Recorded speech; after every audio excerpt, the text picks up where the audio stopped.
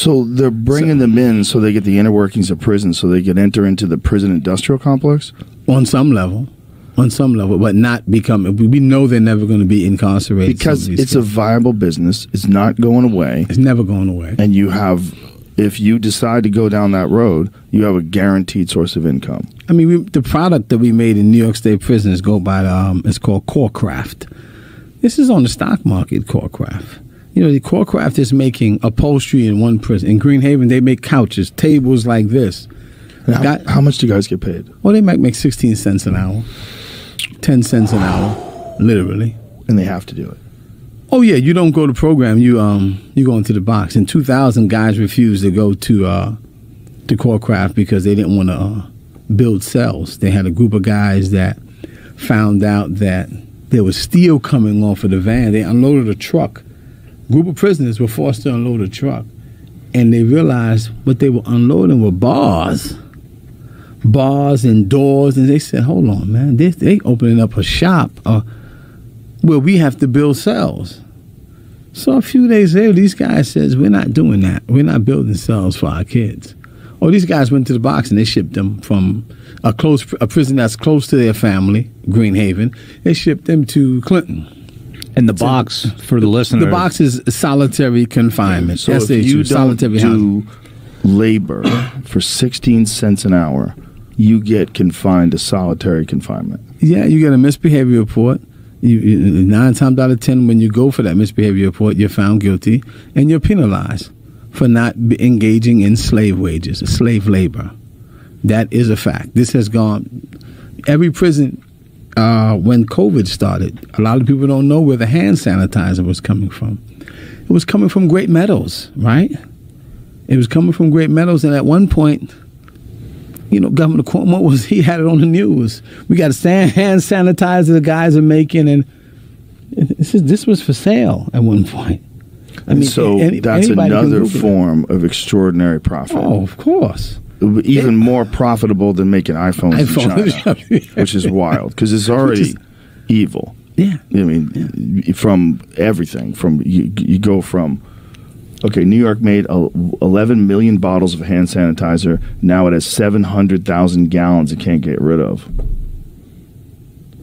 Wow. They said a spokesperson said he makes no apologies for single-handedly solving a hand sanitizer shortage. Oh, really, spokesperson? Hey, how'd you do that? Maybe you should make an apology for how the fuck you did that. I absolutely love this show that you can pull this stuff up in real time. Yeah. In real time, you can see guys like former Queens prosecutor John Scarpa. In real time. In real time. In real time, you can Google former prosecutor. Let's Google him right now. Former Queens prosecutor John Scarpa. Yeah. And you can see what his conviction was. And this is a guy that has a history of doing this for just the fact decades. That this Corecraft, that's what it's called? Yeah. The fact that this is a profitable entity that you could trade on the stock market, and the very people that are working there are essentially slaves. Not even essentially. When Stephen King wrote Rita Hayworth and the Shawshank Redemption, which became the movie Shawshank Redemption, and there was the part of the movie where they talked about the work program and how some genius figured out that there was cheap labor to be had in prisons. He didn't base that off of some fictional whim, when he was up at night chopping away on that typewriter. That was based in, this has been going on for decades and decades. Yeah. And I think that it should shock people, and it should be a rallying cry.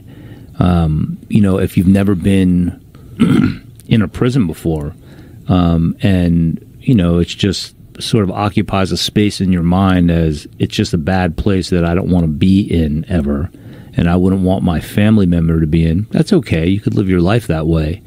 But you can also take notice of the fact that, somewhere between 4 and 7%, some estimates of the people in there are innocent. And some of the other people that are in there just made a mistake. And you don't throw away a life because they made a mistake. And to see some of these sentences, 50 years, 70 years, and it's not just in California where there was a 3 strikes rule. To see sentences getting doled out that are de facto life sentences to children. The children. Michael Dawson, Sheldon Johnson was, I think, 17 or had just turned 18. And the guy gets sentenced to 70 years on a first offense. Look, this is a beautiful moment. I don't know if Jamie has a picture. I sent it to him. But like 2 weeks after Bruce got out, we got word that Sheldon was going to get out and get resentenced. So Bruce said, I want to be there when he walks out. And, you know, he got, so that is them FaceTiming me as Sheldon walked out of the gate. And J.J. Velasquez is the other gentleman on the other side of Sheldon.